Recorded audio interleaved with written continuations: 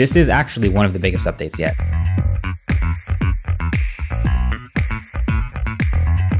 This is the safest, easiest to recommend foldable on the planet. Easy. Honestly, the most important difference here with the hinge is actually just that it folds completely flat now, which has resulted in less moving parts, which is typically a win for long-term durability. It does just feel more compact, more polished, it's easy to hold, and I really do like it.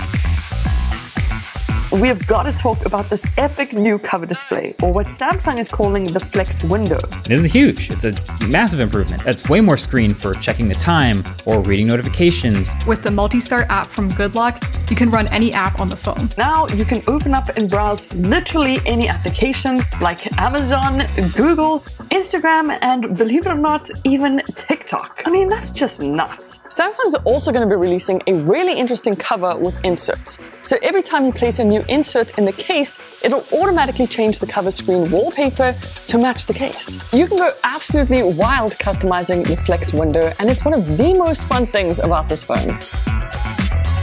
Another great feature of the cover screen is the camera viewfinder.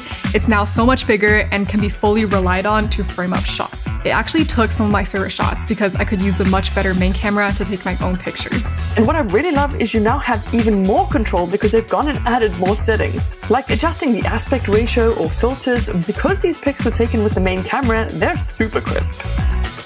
The Snapdragon 8 Gen 2 for Galaxy does seem to be quite a bit more efficient. For a small phone, the battery life isn't even bad, especially for lighter tasks like going on social media. The phone is super responsive, it's snappy, apps open quickly, there's no issues here. It can also handle heavy gaming, but can do it. It's great.